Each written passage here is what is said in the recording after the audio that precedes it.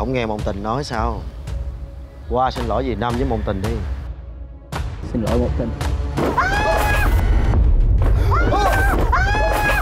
Nói nín chưa? Nè tay. Không, nín không nghe. Nói lại. Dừng tay lại. Đừng có lãng giảng của tôi nữa. Ngứa mắt không được. Tưởng chết rồi chứ. Nói gì vậy? Hả?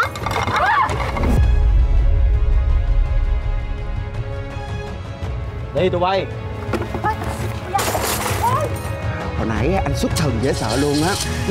Anh chỉ cần đưa cái tay ra về thôi tụi nó biến mất hết trơn. Ba.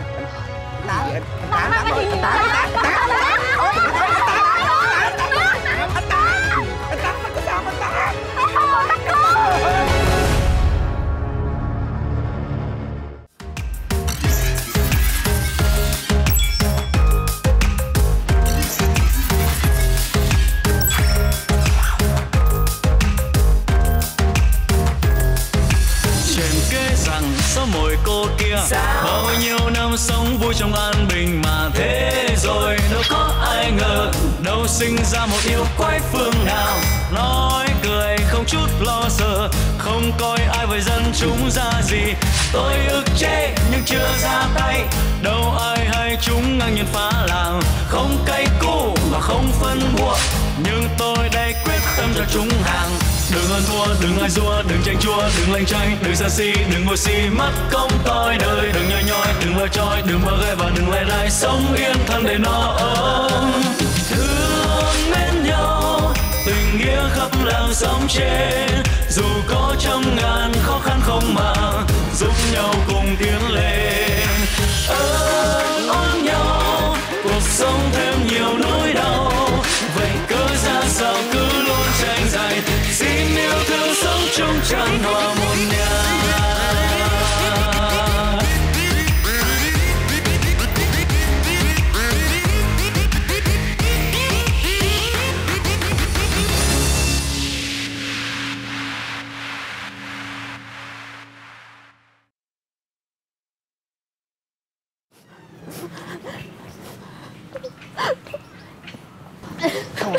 Thôi được rồi, đừng có khóc nữa. Qua đây ngồi đi con. Thôi. Đừng có quá lo lắng như vậy. Bà con không sao đâu. Bác sĩ vô lâu quá không có nè. Có khi nào ba Phương Trạch thì không đi vậy? Cái con này thiệt á, ăn mắm ăn muối không mà. Phun nước miếng ra nói lại đi con. Sao vậy? Kìa bác sĩ kìa. Bác sĩ, ba của em có sao vậy bác sĩ? Não bệnh nhân bị tụ máu bầm, nên dẫn đến hôn mê. Bây giờ thì đã qua cơn nguy kịch rồi. Khi nào bệnh nhân tỉnh lại chúng tôi sẽ chuyển xuống phòng bệnh. Dạ. Dạ cảm ơn bác sĩ. Gì hứa mày? Ơi. Khóc hoài vậy hả? Nhỏ này thiệt à? Mày nhỏ tiếng coi. Nín, không khóc nữa. Không khóc.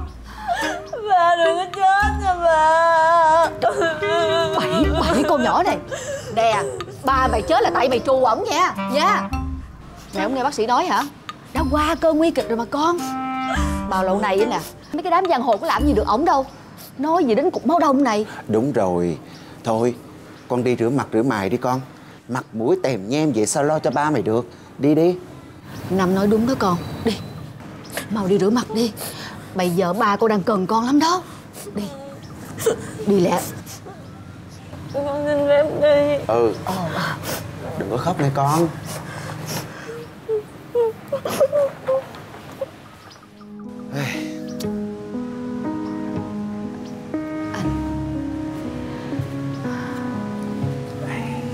Nãy con nữ tôi nhắm hỏi thiệt sự tình hình của con Tám sao hả anh?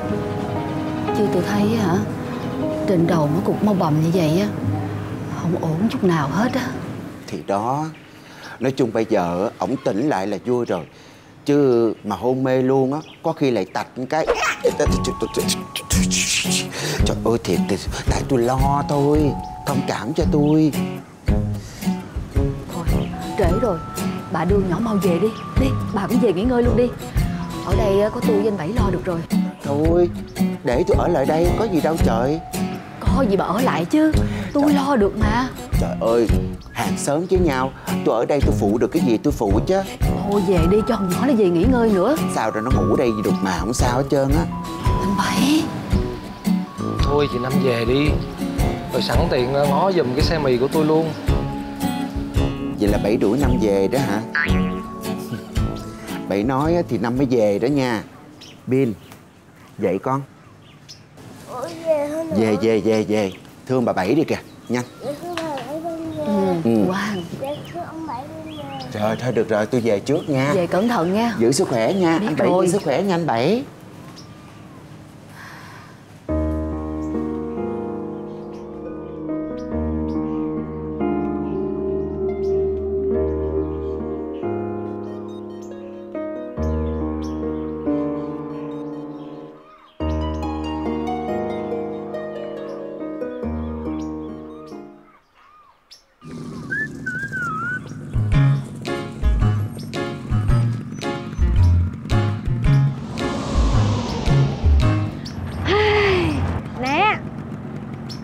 Chạy rề vậy chừng nào mới tới hả? Kiểu này á, khách tôi mà về là tôi bắt anh thế chỗ đó nha. Cô làm gì có nguyên tắc. Tôi cũng có nguyên tắc. Anh có nguyên tắc gì? Nhanh 1 giây chậm cả đời. Đúng. Tôi đang chạy xe mà cô. Nhanh 1 giây chậm cả đời. Đôi khi chậm từ từ cũng tốt đúng không? Từ vô nó mới khớp. Sau đó lâu chút cũng được. Trời ơi, hết hồn một Phật. Anh làm gì vậy? Tôi mới nói lâu thôi mà anh dừng xe vậy. Anh làm tôi xém lọt xuống dưới rồi nè. Gì vậy? Xe hết xăng rồi Tình ơi. Rồi bây giờ làm sao?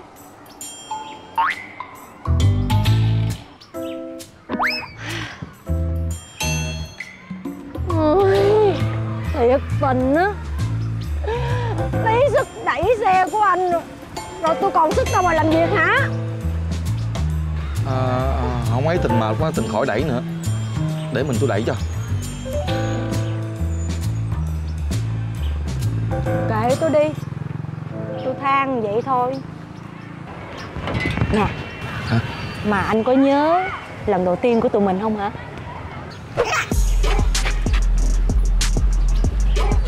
Trời ơi, nói gì vậy? Tôi với Tình làm gì có lần đầu tiên? Anh nghĩ gì vậy? Ý em hỏi là lần đầu tiên em đi xe của anh kìa. Tào lao. Làm hết hồn. Cũng may á, là lúc đó thằng Lâm bảo kê á, nó bị chột bụng cho nên không chở em được. Nên em đi chung xe với anh. Công nhận nha, vía của anh đúng là tốt thiệt luôn á. Đi chung xe với anh á, mỗi một ngày hả em thêm được 2-3 shot luôn kìa. Thôi cũng kệ, lao động là vinh quang mà. Hơi mệt chút xíu cũng được. Tôi chưa thấy ai làm nghề này như cô mà hãnh diện như vậy đó. Tất nhiên. Làm gì đam mê mà. Ui. Ủa cô có sao vậy? Chết rồi. Trời ơi, đi bộ mà sao mang guốc cao gót chi vậy? Tôi bị trẹo chân rồi nè. Tại anh không đó. Tôi xin lỗi. Thôi tháo đôi guốc ra đi, chứ đi vậy sao chịu nổi. Nó đau còn hơn làm việc 3 ca liên tục nữa. Hên quá không sao. Cô tháo luôn chiếc kia ra đi. Đừng có mang cái gì đi bộ, nguy hiểm lắm.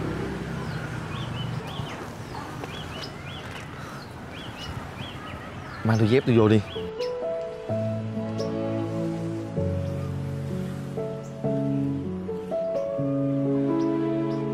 Nó hơi xấu, nhưng mà được cái đi nó êm. Anh đi chân không hả?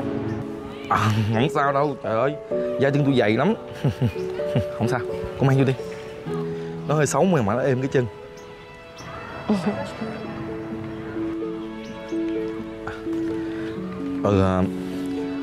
Chân cô bị đau rồi.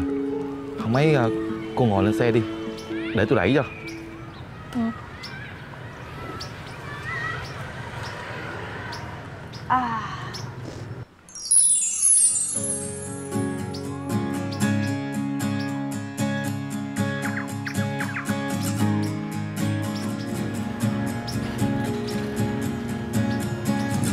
xin lỗi.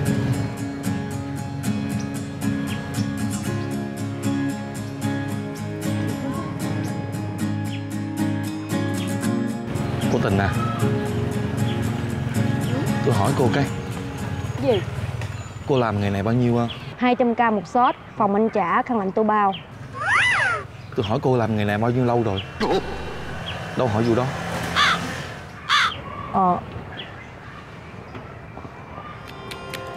Lâu rồi.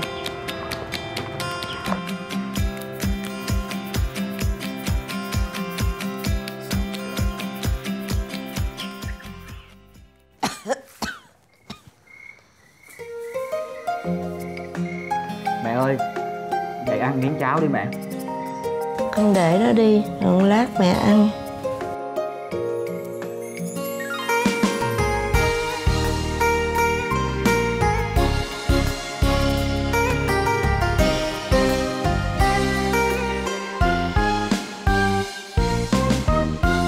Vàng cây lá bay, đôi tay gầy guộc mang suy tư về. Đầy đôi mắt nhung kiêu sa môi mềm, tìm đến cơn mê. Niềm tin đã lạnh theo tháng năm giá băng. Em có nghe ngoài phố đang kết hoa, bao nhiêu sắc hoa là bấy nhiêu tâm tình mà nghi thơ mong chờ.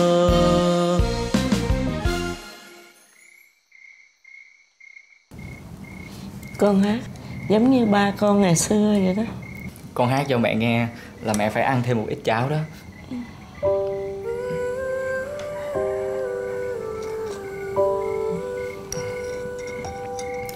Con biết là khó ăn lắm, nhưng mà mẹ cũng phải ráng ăn vô để còn có sức uống thuốc mới mau lành bệnh nha mẹ. À, con có mua cho mẹ một ít yến á. Bây giờ mỗi ngày á mẹ ăn cho con một hũ nha. Cái đó mắc tiền lắm. Tiền ở đâu mà con mua? Thì tiền lương của con.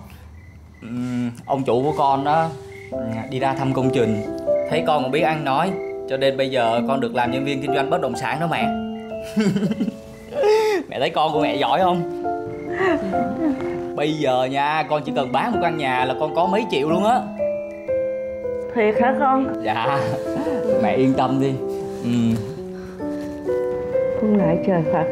Con cảm ơn trời Phật đã cho con trai con có một công việc ổn định.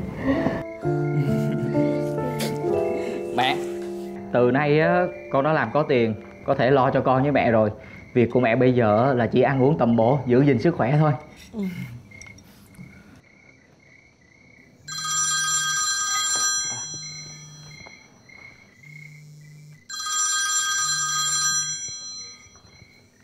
Alo, em đang ở nhà. Em ra liền.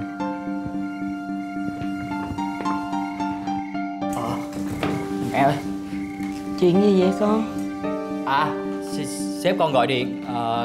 Sếp con hỏi là mấy công việc sếp con giao á đã làm xong chưa. Sếp con giao tiếp công việc mới cho con. Nhưng mà bây giờ con đi ra ngoài chút nha mẹ. Tối rồi, còn làm việc nữa sao con? Thì bây giờ con là nhân viên kinh doanh bất động sản mà. Nhiều khi bây giờ người ta xem nhà xem đất á, nên con phải dẫn họ đi. Chăm chỉ kiếm tiền là tốt, nhưng mà con phải biết giữ sức khỏe. Chứ nếu con mà có mệnh hệ gì á là mẹ cũng không có sống nổi đâu á nha con. Dạ con biết rồi. Mẹ ráng ăn thêm một miếng nữa rồi nhớ uống thuốc cho con nha mẹ. Cứ để đó cho mẹ đi. Dạ dạ.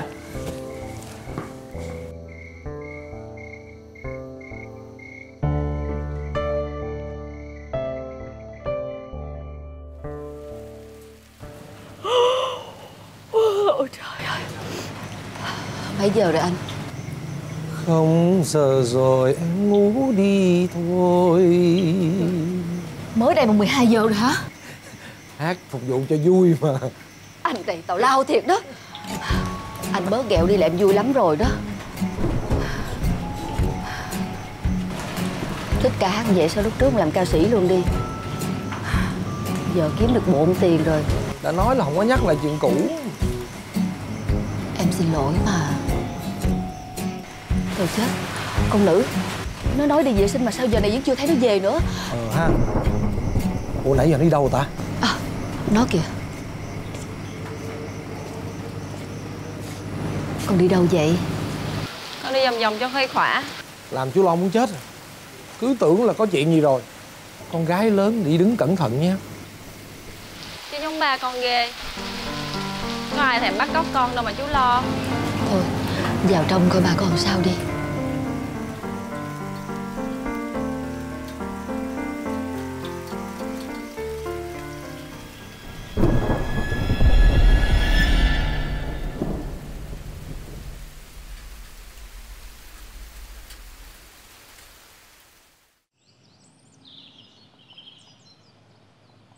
Thiệt không? Dạ, chính mắt em nhìn thấy luôn mà. Tốt quá rồi đại ca. Vậy lần này mình sẽ cho tụi nó biết thế nào là lễ đường.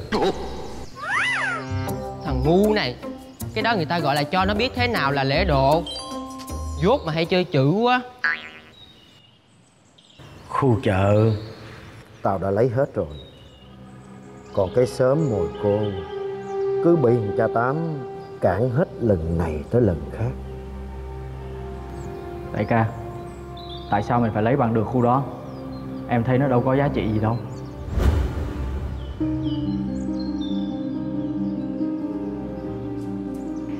Dạ sao anh? Ý anh muốn em chiếm cái xóm Mồi Cô đó hả?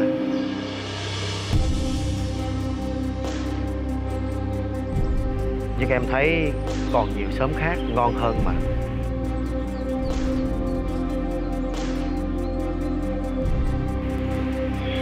Dạ, em biết rồi.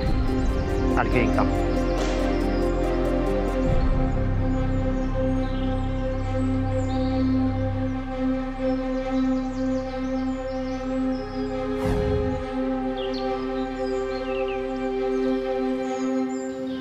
Đại ca thích thì đại ca lấy.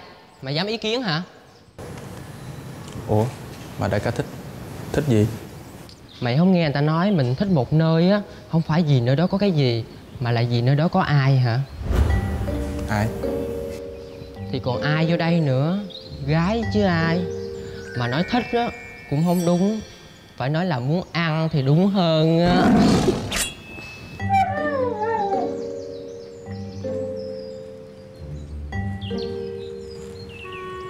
Tao đã chờ cái ngày này lâu lắm rồi.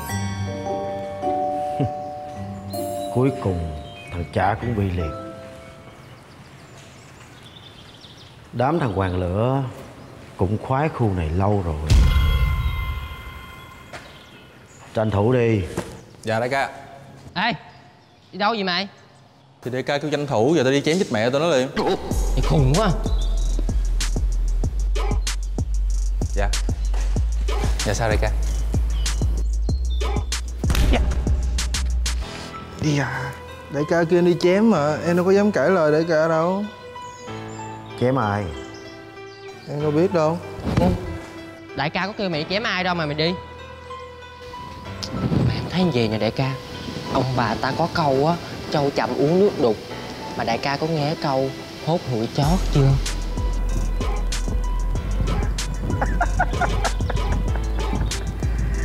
Giỏi. Nuôi mày quả là không tốn cơm. Đại ca, vậy nuôi em có tốn cơm đại ca?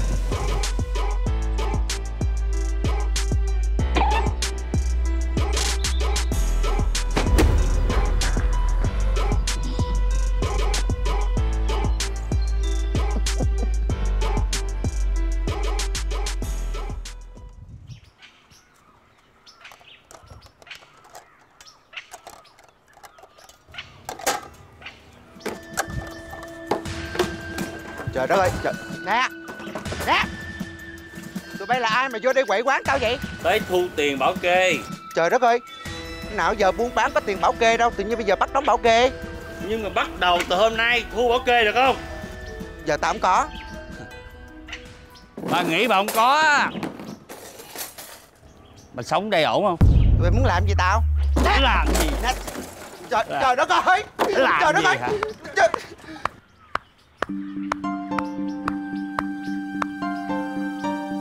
già mà tụi bay cũng không tha nữa hả? Ý mày sao? Từ đó tới giờ nước sông không phạm nước giếng. Tao đang thích cái giếng này. Rồi sao?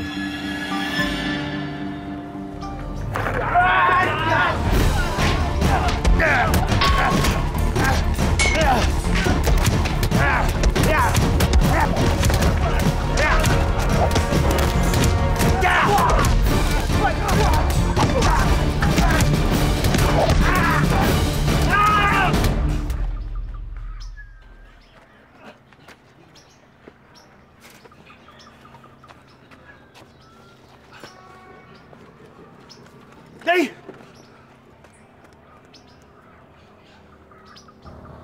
Tôi đuổi nó cho bà rồi đó. Thì sao?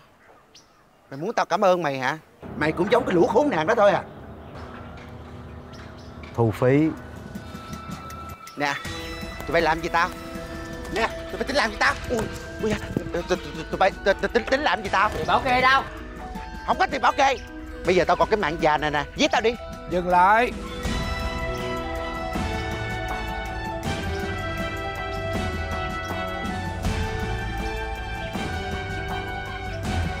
Anh Bảy cứu em anh Bảy.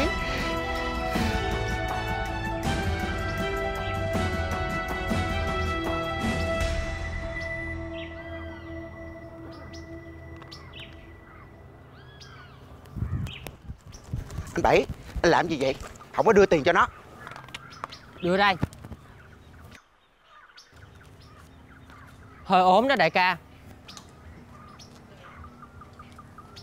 Có nhiêu đó thôi hả?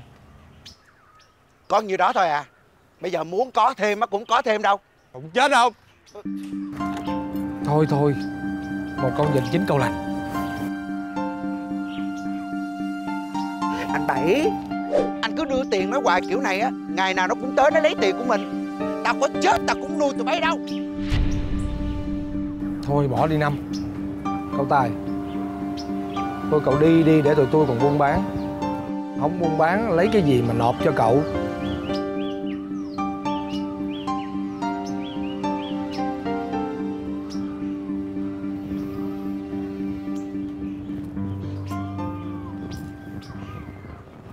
Mấy chó đẻ. Thiệt á, anh cứ vậy hoài à. Anh đưa tiền nó vậy, rồi ngày nào nó cũng tới nó lấy tiền tụi mình. Lấy tiền đâu tụi mình đưa cho tụi nó. Thiệt khổ ghê vậy đó à.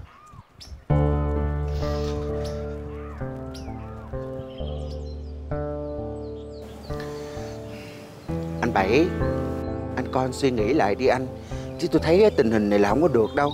Bây giờ hỏi anh nè, ngày nào nó cũng tới đó, nó ăn một rồi nó ăn sẽ 10 đó, rồi tiền đâu mà mình đưa cho tụi nó. Đúng rồi đó chú Bảy. Nhịn riết nó làm tới. Sáng này nè con gặp nó ở đầu hẻm, nó bắt con đóng tiền bảo kê cho nó. Trời đất ơi, con làm gái mà tiền đâu con đóng tiền bảo kê cho nó. Má, nó vậy mà nó cũng không tha nữa. Mấy thằng này mất dạy thiệt á. Con nói thiệt nha, chú Tám mà còn khỏe hả là mấy thằng này nát đời trai nó rồi. Đúng rồi. Con mới nóng nè. Chạy xe ba gác mái mà đụng đâu nó thu tiền bảo kê đó, chắc chuyện qua đạp xích lô quá. Bây giờ con thấy gì nè, cái chuyện này không nhịn được nữa. Bây giờ mình huy động nguyên một xóm chống lại nó đi. Không. Tôi nghĩ tụi mình nên dĩ hòa vi quý. Đụng đến mấy tụi giang hồ là sống không có nổi đâu. Sống không nổi gì? Bình thường á bà chả chê với tôi, bà cãi lộn với tôi leo lẻo à. Hôm nay bà nhắc như thổi đế vậy. Bà biết gì mà nói hả? Bà biết mấy tụi giang hồ nó điên cỡ nào hay không? Thử đụng đến nó đi lên chầu trời sớm đó. Đúng đó. Tôi làm vậy là vì tôi sợ mọi người nguy hiểm. Tụi nó giang hồ mà chuyện gì nó không dám làm. Lỡ như có chuyện gì á thì thôi, tóm lại nộp tiền bảo kê cho nó làm. Trời ơi Bảy, phải làm vậy coi sao được Bảy. Trời ơi mình nhìn nó hoài, tôi tức tôi chịu có nổi. Chứ bây giờ Năm với mọi người nghĩ coi, anh Tám thì còn nằm trong bệnh viện, chưa biết lúc nào tỉnh. Lỡ mà tụi nó tới đây nó quậy nữa thì ai đứng ra chống đỡ đây? Hôm nay nó còn đập bàn đập ghế, ngày mai nó đập tới cái gì sao mà biết được? Thì nó đập tới Năm, nó đập tới bà Bảy, rồi đập tới ông. Đó, đập bàn đập ghế rồi chịu sao nổi trời. Trời ơi thiệt tình luôn á. Sao hai vợ chồng này không cùng phe với tôi vậy trời? Cùng cái nổi đi. Nè, bà thử nha. thử đụng đến nó đi hả, rồi coi có toàn mạng hay không. Thôi không có nói nữa, đi về ông, đi về thu dọn hành lý rồi còn vô bệnh viện nữa, ông Nữ đang chờ mình đó. Đi Anh Bảy, đi về. anh coi lại sao chứ anh Bảy. Không có 7, 8 gì hết á. Chú Bảy, trời đất ơi, có hai vợ chồng ổng kìa, nói cái đi luôn vậy à. Thôi cái gì bình tĩnh, từ từ giải quyết. Nhưng mà tao nói đúng không? Tao nói đúng không? bây giờ một xóm mất 2 người, mình vẫn còn một cái xóm trong đó mà mình lo cái gì? Cái tính tao nhìn mấy cái trường hợp này tao chịu không có được. Tao á thà chết dinh còn hơn sống nhục. Thôi nhục mà mình được sống vẫn hơn. Ủa là sao? Đúng là đồ hèn.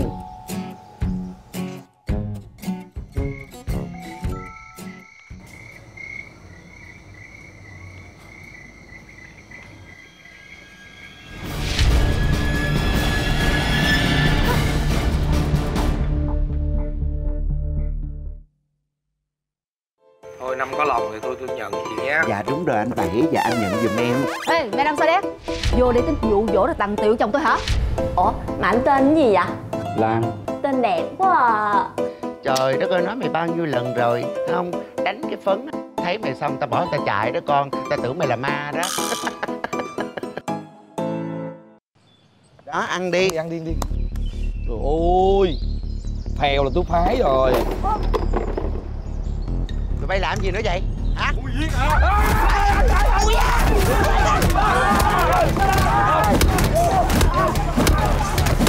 Thì hai người đi cùng với nhau chắc chắn là xảy ra chuyện rồi, chứ không muốn sao nữa hả?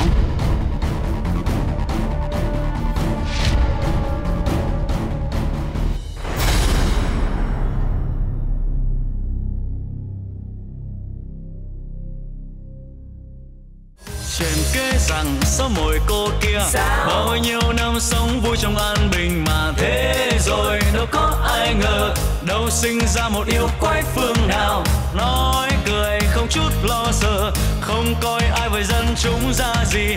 Tôi ức chế nhưng chưa ra tay, đâu ai hay chúng ngang nhiên phá làng, không cay cú và không phân bua, nhưng tôi đây quyết tâm cho chúng hàng. Đừng hơn thua, đừng ai rua, đừng tranh chua, đừng lanh chanh, đừng xa xi, đừng ngồi xi mất công tôi đời, đừng nhoi nhoi, đừng lơ trôi, đừng mơ ghê và đừng lay đay, sống yên thân để nó ấm. Thương mến nhau, tình nghĩa khắp làng sống trên, dù có trăm ngàn khó khăn không màng, giúp nhau cùng tiến lên. Ơn nhau, cuộc sống thêm nhiều nỗi đau, vậy cớ ra sao cứ luôn tranh giành, xin yêu thương sống chung chẳng hòa.